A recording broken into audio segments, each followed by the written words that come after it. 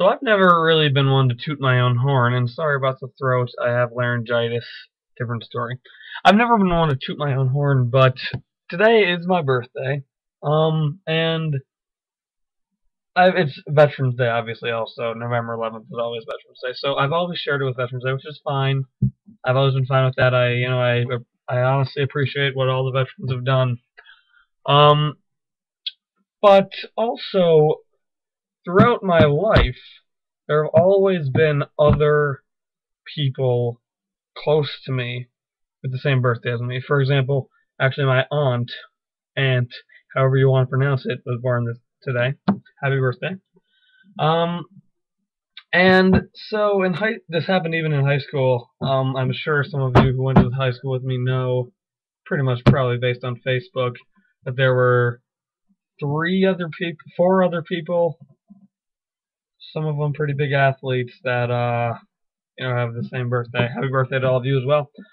In fact, in my little birthdays, I have 1, 2, 3, 4, 5, 6.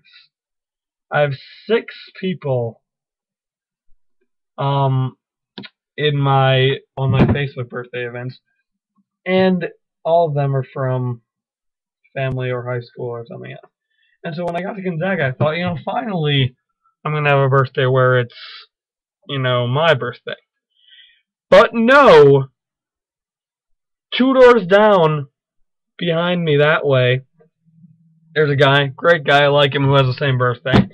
And then around the corner, there's another guy, and it's just like, come on. Why are so many people born on November 11th, 1991, or whenever you were born? So, I don't know.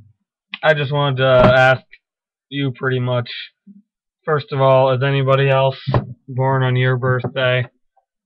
Have they ever stolen your thunder? Which actually, yeah. So, I don't know.